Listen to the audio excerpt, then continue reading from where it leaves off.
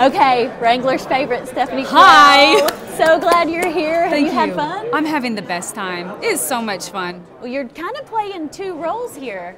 How are you managing that? Well, I'm super excited. You know, I get to perform today, and then tomorrow I'll be hosting on the carpet for Wrangler Network, and I love it. I have a lot of friends on the carpet, so you know, I told them, I'm like, you better come to us. You better give me good interview. Come here. I love it. I think what's really fun is that from the artist perspective, I think there's certain questions that I haven't been asked that I'm thinking of. Right, so it's fun to try those and see what's going to work. And well, we'll be excited to hear what information you get. Absolutely. I've been working on my questions and then making sure I can speak out of my face properly. And I don't think you have any trouble with that. Stumble over my no.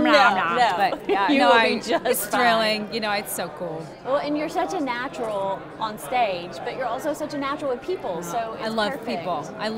That's the greatest part of my job. You know, they always say, do you prefer the stage or writing or recording? And for me, it's all about the people. So that every element of that, all just what gets me to the people. The Flock of Quayle.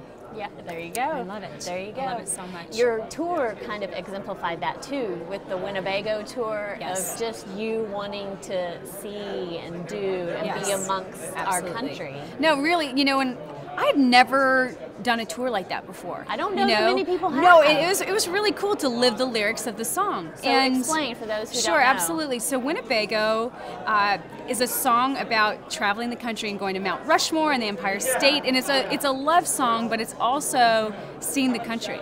And so when we recorded the song and then we knew it was going to be a single, I was like, we got to do this song. I hadn't been to the Hoover Dam. I'd never been to the Empire State Building. So the first time I'm on the 86th floor of the Empire State Building, we were performing with all our new favorite stranger friends. And they were kind of forced into our concert. I'm like, hey guys, here we are.